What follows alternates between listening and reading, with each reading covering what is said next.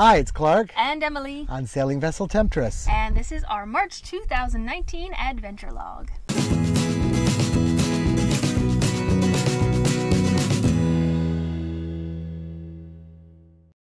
We're still in Georgetown, where we've been for a long time.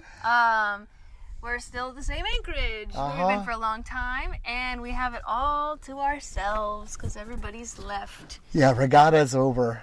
There are fewer boats here, and it's back to the culture that we kind of like. Yep. And the weather's been pretty good. Fewer and fewer fronts, and the weather is just nice. Yeah. It's what we expect in the Bahamas. So all good there. Yeah, the early season, we get to the fronts that come in for the United States, and they're cold and they're windy. And now the forecast, the highest winds coming up are like 15, 16 knots. So we'll be it's kayaking just pleasant and days. swimming and all those things. Yeah, back to that kind of thing. Let's see what happened this month. What have we done? General updates. I'm still on track to be done with my business at the end of the month of June. Actually, I think I'm going to be done at the end of April. Maybe a week, give or take, but I'm closing everything up pretty early. And so that's going pretty well. Yep. We talked to the people in Africa. It looks like it might end up being a multi-country speaking tour. But it's been changed, and this really helps us out a lot. It's been changed to September, so we can extend our cruising season this year, to where we normally do, getting back in Florida in July, and spend the summer getting the boat ready. And I'm more of a get the work done before you play type guy, so I'd rather have Temptress ready for Colombia and Central America before we go to Africa, and that's how it's going to work out. Do we know where we're going to put the boat when we get back to Florida? We don't really know. We're still looking for a place. If anybody's got a house on the east coast of Florida with a canal that would like to have a beautiful boat in their front yard. Deep water access. Deep water access and no bridges. Yeah, that's our problem, is our mast is really tall, so we can't get a lot of places that people with shorter masts can get. Yeah, I'm sure we'll find something, but if you've got a great place and if it's not expensive, send us a comment, please. So our cruising season is extended. We have an update on our shark that's been photobombing or not photobombing our videos for the past few months because we've never gotten them on camera, but it turns out it's not a shark, it's a manta ray. Yeah, we do have the spinner sharks. We've seen them in here. But there's this huge manta ray, and he jumps out of the water and makes, he's a manta ray. He makes a huge splash. Belly flop. Yeah, we got to watch him a while ago. We didn't film it because, well, he was just too beautiful. So we didn't want to go down and get a camera. But we have a camera set up right back there. Yeah. So if anything happens, hopefully we'll get it on camera today. But anyway, it's a manta ray. Yeah, he did jump earlier just before we set up. We should have got up earlier. And then other updates. Well, you've been seeing all the videos we've been putting out. We've got a new series of question and answer videos. We've released 2 of those, I think, already. Yeah, thanks for sending in all the questions. We started filming them.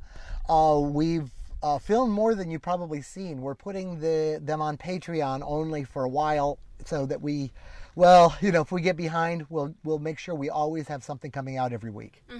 And we've been getting lots of great feedback from cruisers here and from people online about the financial series videos that we've just done. We're just about to release the 3rd part of the trio of videos that we're releasing first, so those have been going really well. Yep, and that'll free us up to do more real sailing things. I think maybe dinghies is next. Yep, we've been interviewing people around Georgetown about their dinghies and what they like and what they don't like as we're preparing to buy our next dinghy and build a dinghy. So the anchoring video we did back in November, December, we're going to do a more elaborate video like that on dinghy. So that'll come out maybe not this month, but soon. Yeah.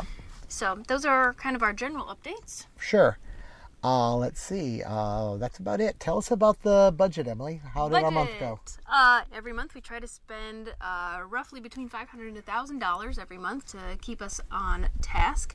And this was both our most expensive, almost, and least expensive month so far, because our regular expenses were about $527 for food and fuel and those sorts of things. But we had one big expense this month, and that was our cruising permit. Every year we have to get a cruising permit for Temptress to get the boat legal in the Bahamas, and that expired at the beginning of this month. So we renewed that, and that was $500. Other than that, we had $287 on food, we had $98 on restaurants, we had $84 internet, we had $33 in fuel, and a couple other miscellaneous expenses. So still in our range of $500 to $1,000, total $1,027. We've done a few projects this month. Very few. I think I've been a little lazy this month. Well, you've been helping other people. It's always that. But I put in a few new deck boards. You probably can see how bad our decks look, or you've seen it in other videos. I'm replacing the teak bit by bit. I've got a whole bunch milled up. So I did a little of that. And I've been trying to keep the light bar alive. We have this light bar. We needed it for filming inside for the financial videos. And I had an old gas can and I cut it up and put some LED lights on and rigged a dimmer. And it works when it works, but it's fragile.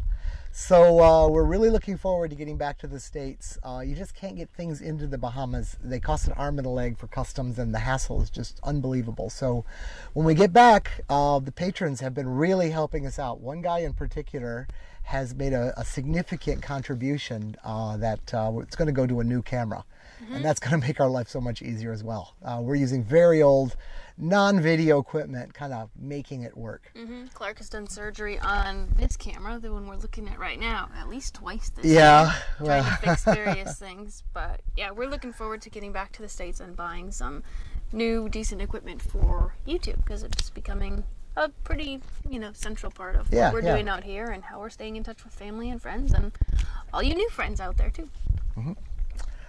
Let's see, the other activities this month include, we did an open mic night again.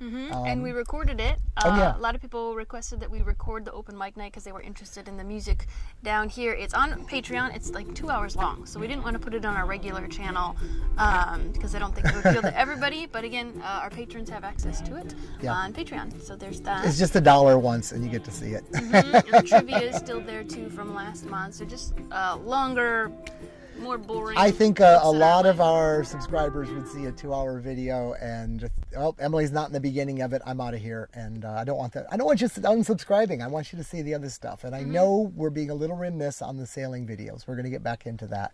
But we just needed a certain ground state of the financial ones so that we have things to reference. Yep. So, other than that, we did some more music for St. Patrick's Day this month. Our friend, if you watched our January log, you know that our friend Kelly, who lived ashore here, passed away in January, and he started this tradition of playing music on St. Patrick's Day every year, so we continued that this year. That's a guy named Kelly should. Yes, of course. So that was a lot of fun. And what else did we do this month? There's the weird thing. I have a condition.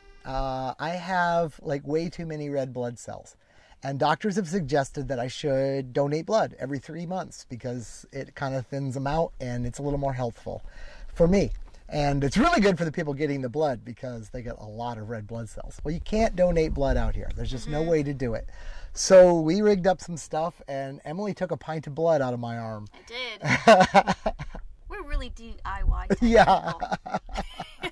We cut each other's hair, we drain each other's blood. It involved aquarium tubing and a mason jar. And then we poured it over the side, and the fish came, and they were looking for what was bleeding. They couldn't find it. But so anyway, that's something weird about this. Blood in the water is surprisingly red. It really is. It's like more so than a horror movie. In the bright sun. It didn't look real. Anyway, also, we got to see a really cool dinghy this month. As I said, we were doing those dinghy interviews, and we met somebody on a boat called Bolero, and he has designed a new, what would you call it? It's a folding catamaran dinghy. Yeah. And so we'll put that video up on Patreon with all the other dinghy interviews we do until we release the big dinghy video. But it's called an Aquanaut boat. If you want to go with an electric motor on your dinghy, this is the dinghy you want. I'm absolutely convinced. Not for us. We want to build a plane, and we're going to have a secondary dinghy. But if you wanted to go electric, this thing is faster and uses less power than any of the other choices. It's got everything going for it. It's just you can't slap we can slap a big motor on it. It carries the motor. It just won't go very fast. So it's really unique. And he's going to work out a sailing rig for it. It could be a really cool dinghy. Yeah, check it out. It was nice. He came and spent a morning on our boat telling us all about it, and we got good footage. So thanks, Bolero, for that. And we'll share that with you soon. You've been doing art stuff? Art stuff. There's an art trail on Stocking Island, and every once in a while cruisers add new installations or paintings to the art trail, so we're actually heading over there today with our friend Chris on Atlas to put some more art up there. And something we decided to do, we hit 10 patrons this month on Patreon, and to say thank you to those people, we're going to choose somebody at random, and we're going to make a little plaque. I'll paint something up with some beech wood, and we're going to put your name on the trail, so that if you ever come down to the Bahamas, you can go see it, and it's our way of kind of saying thank you to you patrons. We'll find some gorgeous place that's out of the way, and it started out being driftwood, so this is already in the environment. And we'll give you the latitude and longitude so you can look it up on Google Earth. You won't be able to see it or anything, but you'll know exactly where it is, and it'll be your little spot. On the ground in an open area. Maybe they could, but I don't know how often Google Earth is updated. Yeah, I don't. They're high res, but I don't think they're that high. We'll take a picture. Yeah, that we do that, of course. There we go. So yeah, that's I think what we've been doing for activities. Yeah, are we gonna do it just plain old? Every patron gets one vote, or per dollar? No, I think let's just equal. Okay. What do you think? I don't know. I don't know. I think $1 fair. Okay, so you get entered once. It's like buying more raffle tickets. All right. It's not like it changes anybody's life. This is just a fun thing. It's just fun. All right. Worst part of this month?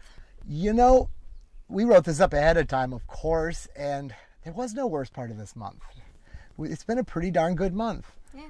Yeah. It hasn't been like stellar, crazy, wonderful, but it hasn't been bad either. Like everything's going pretty well. Yeah. So boring.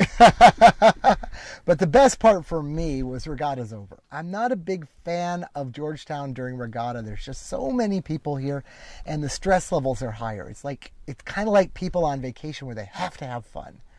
Where normally there's plenty of people, lots of friends around, and we have time to do things and have dinner together, and it's just a little more laid back now. It's more my style. Yeah, a little more relaxed. So I guess that's the best part. And on the intentional living front, as I said, I'm kind of rebalancing work, and I've found that as I'm letting go of work, I'm grabbing onto all these other commitments and grabbing onto more YouTube stuff, and I'm trying to just kind of clear some more space to just be a human being instead of a human doing.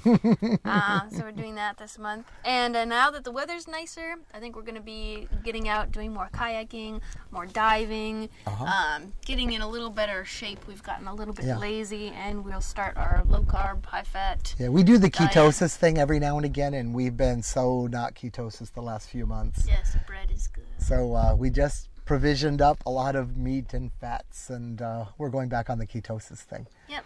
Or at least low carb. Yeah. So that's what we're doing this month, and I think that's about it. That's about it. Yeah, kind of a short update this month, but thanks for following along on our adventures. Let us know if you have questions. We'll continue to put out other videos on a variety of topics. Like this video, share this video, subscribe. Thanks so much for the patrons. We really appreciate it. When we get back to the States and we can get the good equipment, we're going to be able to upgrade, bring up our game a little bit, thanks to you guys. Yeah. Really appreciate it. Thanks so much. Stay tuned. Let us know how you're doing out there. All of our friends and folks following along, and we'll talk to you next month. Send in your questions. Bye-bye. Bye.